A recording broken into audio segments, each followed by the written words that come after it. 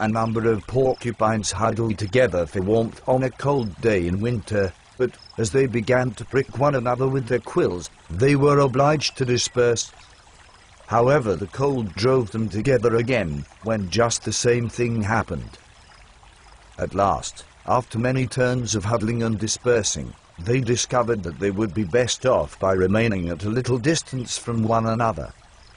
In the same way, the need of society drives the human porcupines together, only to be mutually repelled by the many prickly and disagreeable qualities of their nature.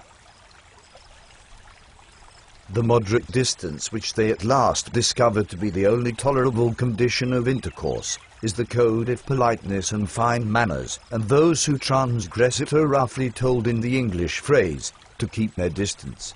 By this arrangement, the mutual need of warmth is only very moderately satisfied, but then people do not get pricked. A man who has some heat in himself prefers to remain outside, where he will neither prick other people nor get pricked himself.